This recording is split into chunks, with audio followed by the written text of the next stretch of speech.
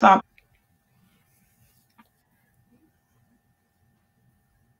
Hello, and welcome back to Thank God I Don't Look Like What I've Been Through.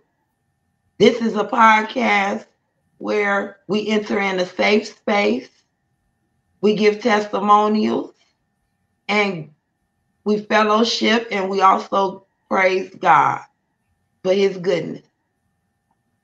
Today I'm here with my special guest, Minisha Purnell, and we're going to title today's podcast, Count It All Joy. Minisha, how are you today? I'm great. Blessed to be here. Thank you for having me. Thank you for coming. Tell us about yourself. Well, I'm 40. I'm originally from Chicago. I'm in Hammond, Indiana right now. I have 4 beautiful daughters, ages 18, 15, 13, and 5. Let's see what else. I'm in the field of social work for a company called Mental Health America. So I go to moms' homes, check on them, make sure they get what they're supposed to get, their resources, mental health in check, make sure they just handle stress in a good way. Help them to be better for the children. That's wonderful. Praise God. It takes a special kind of person to work with people with mental illness. I did 8 years in a residential home.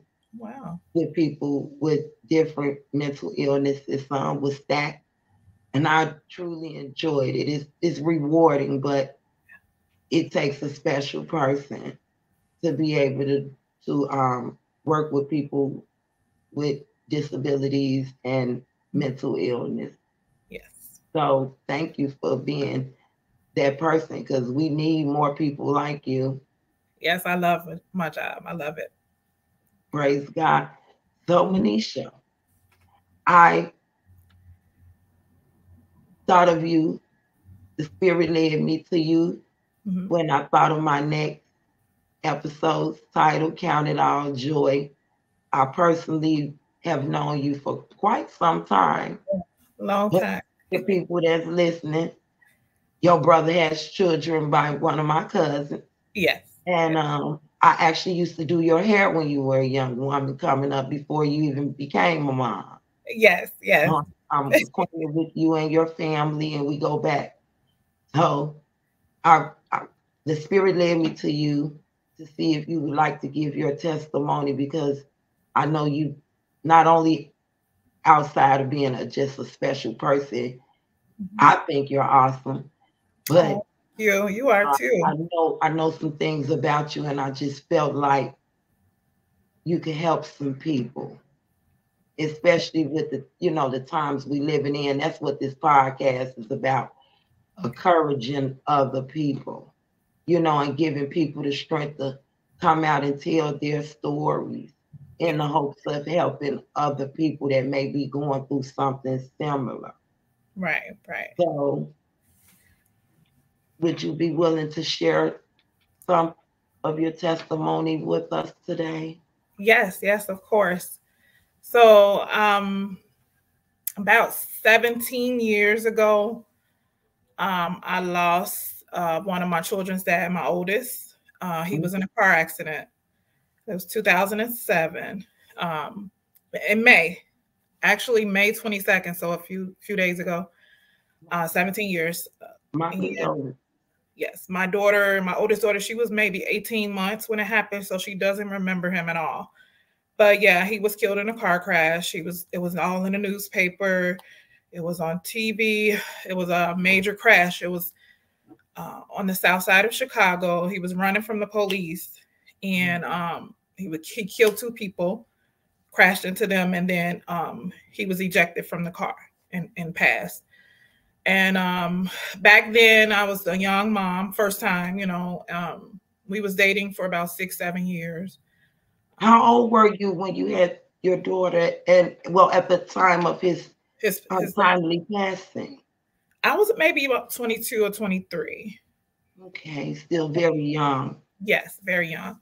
So that happened, and before then he was incarcerated. So my daughter couldn't bond with him. But the time he was out for maybe 4 or 5 months prior to his death. So I tried to, get him to have that relationship with her. He tried, he was out in the streets. But the time he did spend with her, he would take her out, take her to the park, teach her little things, bond with her, feed her anything she wanted. And I was kind of mad about that, but he bonded with her before he passed. And during that time, it was a big shock. It was like, hey, this my first time being a mom. He died. I felt alone. I didn't have the other side, and then my baby growing up, hey, where's my dad? She seen him on pictures. She wanted to know more about his family. His mom passed prior to. He didn't know much about his dad's side, so I couldn't connect to that side of family. But my baby always asked questions. Of course, when the funeral came, she could talk a little bit. So she kept saying, my dad's asleep, my dad's asleep. And I'm saying, yes, he's resting. And it was a veil over his casket because his face was kind of damaged from the accident. So the baby really couldn't tell, but she kept saying her dad was asleep. But yeah. So that happened when I was 24. I started dating a few years later. My two middle daughters, their dad. And we actually met in Harvey, Illinois, where he was from. Okay. Yeah. And so we dated for about, I want to say 6 years. And it was crazy. He kept saying he wasn't going to live long. It was like he seen it, the second one. And I kept saying, I've been through this before with the oldest one. He knew about, my prior relationship and what happened. And he kept saying he wasn't going to live long. Yes. He told me. Power in the tongue too. Yeah. He said he would have dreams about someone shooting him. And I would ask him, like, what kind of dreams, what was going on? And I prayed for him. We prayed together. But long story short, so we split right before his passing, a few months, and he went to stay with his mom. And it was on Memorial Day, actually. And it'll be 11 years tomorrow, 11 years for his passing. So both passings were in May. Again, wow, coincidental. Yeah, it's crazy. So that happened Memorial Day. He was shot. The story that I heard was some young man ran up in the house that he was in. He was playing cards with a couple of individuals. As young boys ran in on him and they tried to rob him. A fight, broke out and he was killed. He was shot about 4 to 5 times. I got a call from his niece saying he was shot, but they said he was okay. I don't know where this came from. So I kept trying to call her, like, is he okay? Is he okay? So give me pause. Take your time.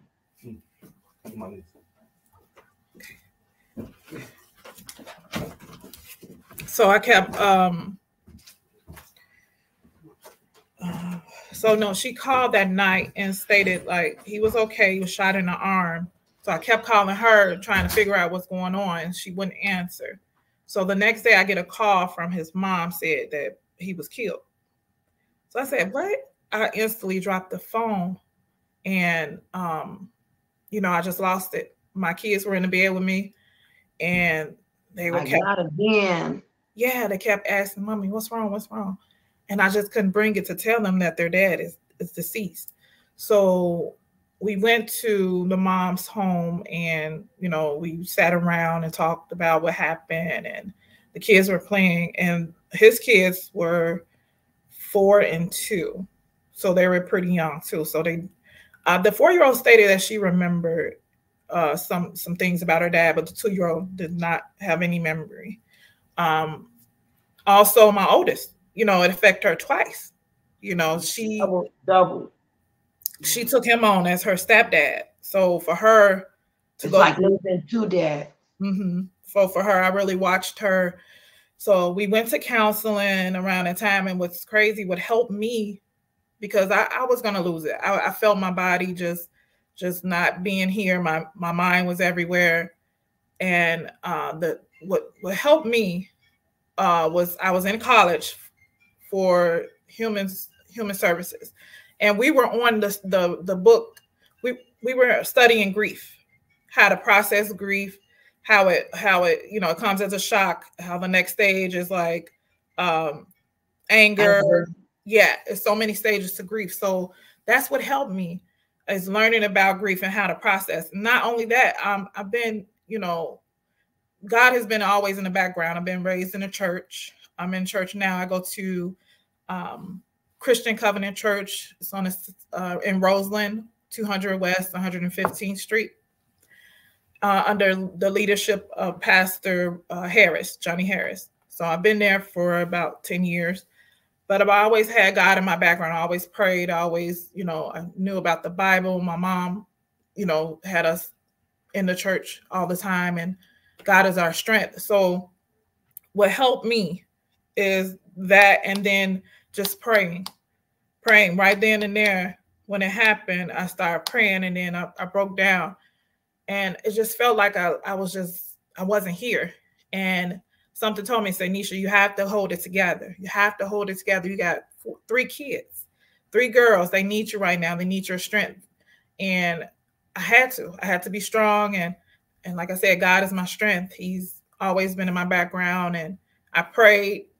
And what led me through even now is prayer and going to counseling. I had to go to counseling with the girls at the young age. They taught them how to process grief, taught them how to, talk to God, because we did, say that we're Christians, and they told us about connecting to spirituality through counseling. What else?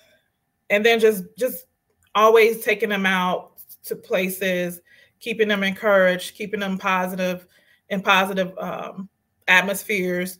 I also take them to the cemetery. I know my oldest, her dad doesn't have a tombstone, so we always have to really kind of try to find him. The youngest, the middle two, we know where he's buried.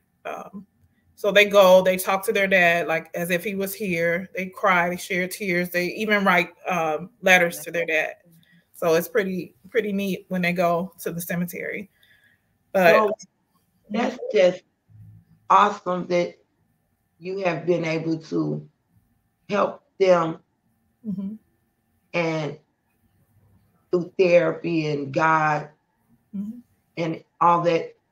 But tell me, how have you yourself been able to really navigate young mom in college, first time baby, lose your love, have to go on, raise the baby, then you find love again, and you have 2 more beautiful children again, right. And this happens to you again, and you able to just keep pushing.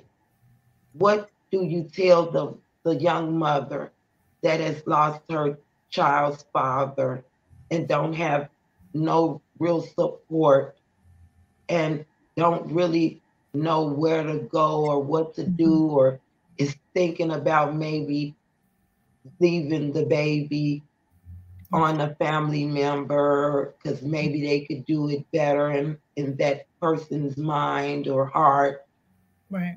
or spirit? Or what would you tell that young mom that is going through something like this, that is thinking about taking a baby to foster care because they just don't think they have the strength to navigate it? What would you tell I would, someone, or not even just a mom? right. Because we have single fathers out here. Just today, Yeah. A acquaintance, someone I knew, passed away on 63rd and Cottage Grove in an accident, and she was a mom, and it was her daughter's gender reveal yesterday. She was leaving there and was struck, and was DOA. And now all her little children's fathers have to pick up the piece because she has small children. God. So I just pray for her family as well. So what do you tell the families, the young mother or the young father that's left with the child, with the parent alone? You have to first build your support system. A lot of people really don't have support systems. No, they don't. Yeah, even in the field that I'm in now, our focus is to build their support system. If they don't have a support, we build one for them. So reach out to, if you can't reach out to family members, reach out to the community. They have, of course, mental health services, of course, churches. If you're not familiar with God, get familiar with what your belief is, or, even doctors, they can point you in certain support groups. They have a lot of support groups online that have many people that experienced this before. So people you can talk to, people you can get to know. And not only that, I like to journal your thoughts down. Kind of process. When you get it out of you, down on paper, even out, speak aloud. It feels a little bit better. But find your support system. Other than that, I would say pray and continue to just trust God. Trust God. Definitely trust God. It's a process. And a lot of people don't know how grief works. Grief can sneak up on you anywhere, anytime, any day. There's no time limit on it. No time limit. You think you should be done grieving your loved ones at a certain amount of time, right? And it just doesn't work that way. And counseling helps you to process it. They even have Christian-based counseling, right? So, and that, I believe that's the best, especially for me. We didn't go to one, but I believe those are the best because it tells you how God works with healing, with grief. And not to lean on your own understanding and to trust Him in these things. Yes. How did you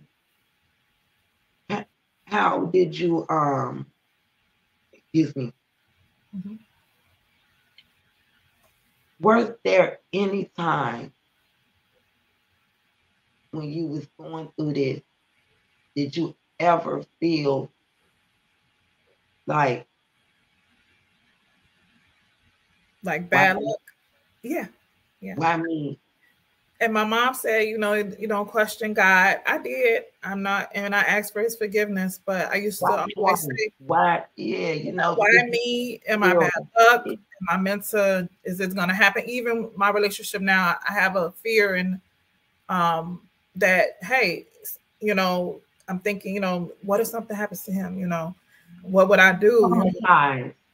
Yeah. So I struggle with that right now, and what keeps me going is just praying and believing positive thoughts. Just always, hey, that happened, but that's, it's a part of something I've been through, but it don't have to be what defines you as a mother and a woman. And you just can't have those negative thoughts in your mind because God controls everything. And He is in control. Yeah. And I'm not thinking that, it's a lot of people that may go through this, and I can't just say why me. And I believe, like you said, my testimony can help others. So I want people to know that you can get through it. You have to believe that you can get through it. You have to know that, your strength is there. If you need help, go ask for it. If you can't handle it alone, like you said, if they need to go take them to another family member, go. I don't want you to lose it and something happens to your baby or your family. We don't want you to feel like you're alone because God is always there. He's there. He will never leave or forsake us. That's correct. He said that in His word. Yes. And we have to hold on to His word. Right. And you have to believe. It doesn't return void. and we have to trust him in his process. Right. And thank God that you don't look like what you've been through. And thank God that you understood that your children were a blessing. Mm-hmm. They are. And you can count it all joy looking back, even though it hurted you going through, and sometimes it still hurts. Right. But And I know you personally, and I see how you parent your girls. And I want to congratulate you because you just actually recognized at your youngest daughter's school. Mm-hmm. And you didn't even know they were going to do that. No, it was So, it was such a shock because I've been going through a little depression of just, hey, what's my purpose? Or I'm older now. What can I do? I'm helping others, but I don't feel like I'm doing enough. And that God said, hey, here it is. You are helping others. You are special. Recognized and didn't even, but that you know that even I saw you, Yeah. So you are seen.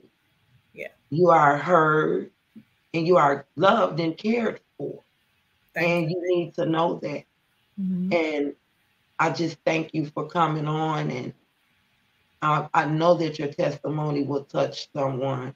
Yeah. And I'm hoping that our listeners will share this with someone. Mm-hmm. It's so sad to say that what you went through is something that almost happening every day.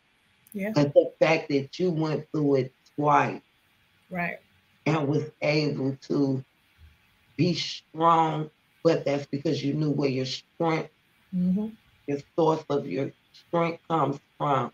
And that's what this podcast is all about. We have to testify about the goodness of God, and we have to encourage each other in hopes of encouraging someone else in the Lord. This walk that we take with the Lord is the most important walk of our life.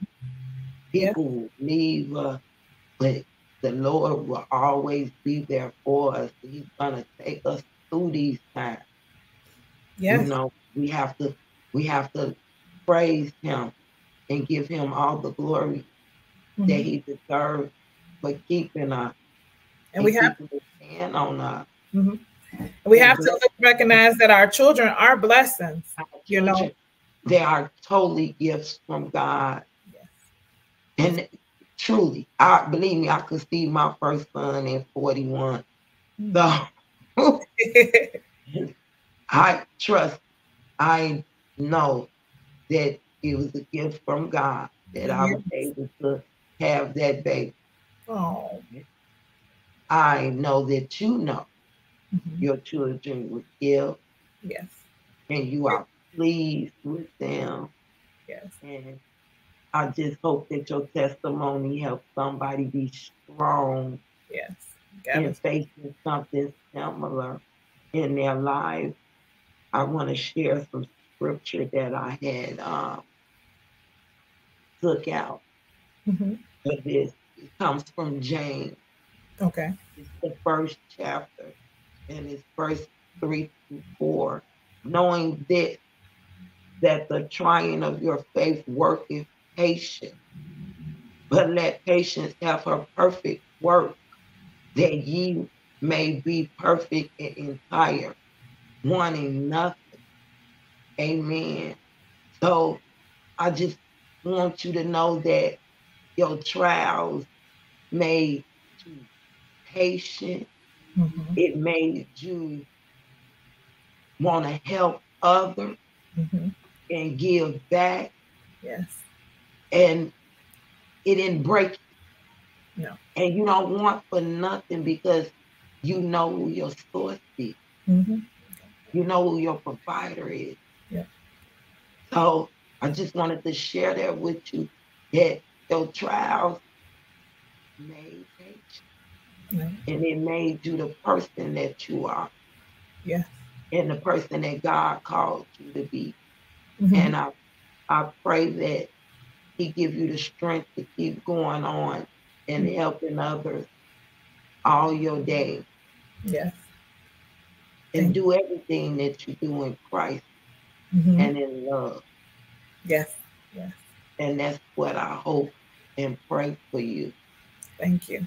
Thank you. So as we come out and we go to a close, I just want my listeners to come back next week where the title is Saved by Grace. Yes. And if you all are listening, want to join me on Sundays for service, you can catch us on Facebook Watch or YouTube or stop by Greater Acquaintance Missionary Baptist Church. We are located at 6758 South Wabash Avenue in Chicago, Illinois. Our service starts at 12 p.m. and we worship under the leadership of Pastor Kevin Wilk. So check us out online, Facebook, and if you want to come on a podcast and you have a testimonial, reach me, contact me through the podcast or through any of the websites that is associated with the Greater Acquaintance Missionary Baptist Church, or you can reach me through my Facebook. I am Sernecia Lymore, the host of this podcast, and I thank God that I don't look like what I've been through. And I thank God, Minisha, that you don't look like what you've been through. And I thank you for sharing with us today. And before we go, I always ask all my guests, what does peace mean to you? Peace. What does peace mean to me? Yeah. Peace is, it's an inside thing. It's a sense of it's a feeling of being just being let me see, I can't even think of the word, but it's a sense of joy, it's a sense of being settled, it's the sense of being feeling like you're okay, feeling like you got this. It's feeling like hey, no worries, no worries, so, and I know that's the that's what you get when you pray. You it's like a burden lifted. You give it to God. You have to give it to God because man can't handle what God can handle. So yeah, you have to give it to God, and that's peace for me. When you pray, you just release. Pray and let God take. And know that he in control after you give it to him. Right. And he will solve it. And that's definitely important. So I want you to make sure that you protect your peace. Continue to guard your heart and protect your peace. Okay. So that you can keep moving forward in your calling, helping younger women and families in need and being a great mom to them beautiful girls. Thank you. Thank you. And thank you. And before I end officially, we're going to close out and we're going to pray. If that's all right, you like to pray with me? Yes, I will. So we're going to pray. Thank you, Father, right now. We just thank you for being God and God all by yourself, Father God. We thank you for this podcast. Father God, give us the strength to keep coming forward with our testimonials for your glory, Father God, because we know it is only you that strengthens us, Father God, through your Son, Jesus Christ, Father God. We thank you for sending your Son, Father God, so that he can be our Son, the light of the world, our strength, our joy, our peace, Father God. We just thank you more and more and more each day for each day, Father God. Bless us, Father God. Continue to keep your hand on us, Father God, so that we can continue to count all things joy, Father God, knowing that you are with us, continuing to create art in our lives, Father God. We just thank you. Thank you, Father God. Thank you for keeping us. Thank you for bringing us through. Thank you that we don't look like what we've been through, Father God, because it is you that brought us through, Father God. Continue to just walk with us, Father God. And we want to continue to give you all the praise that you deserve, Father God, every day of our lives. Yes. We pray because we believe, Father God, and we love you because you first loved us. Yes, Lord. So thank you. Thank you for being a God that sit high and looks low. Thank you for being the keeper of us, Father. And thank you for blessing us just once again right now in this moment. Yes, Lord. And we pray in Jesus' name. Amen. Amen. Amen. So thank you, Minisha. You're very welcome. Thank you for having me. It was a joy. Yes, it was. Thank you. It was really a joy. This really helped me too because everybody that come on say that too. They kind of made them feel better and it helped them. Yeah, yeah. That's why I said you getting it out. It makes you. It's like a relief, you know. Especially during the month of May, I can kind of, you know, be. And who would have knew? I never could have known that. Right. So this was the month, and you was probably feeling a way already. The Spirit led me to you. Right. And you kept saying that too. So only God could have knew it, because you know I wouldn't have knew that. Right. And it's helped me. So that's God. It works just like that. For the greater good for those that love him. Yes. Yeah. So I thank you. And I want my listeners to come back. Come back next week. Please. Stay back, Grace. Please like, comment, subscribe, share, tell a friend about Thank God I Don't Look Like What I've Been Through. Again, I am the host. My name is Sernecia Lymore, and I'd like to thank my guest, Minisha Parnell, for sharing her testimony. Very welcome. God bless you all and have a great week. Thank you again, Minisha. You're very welcome. Thank you.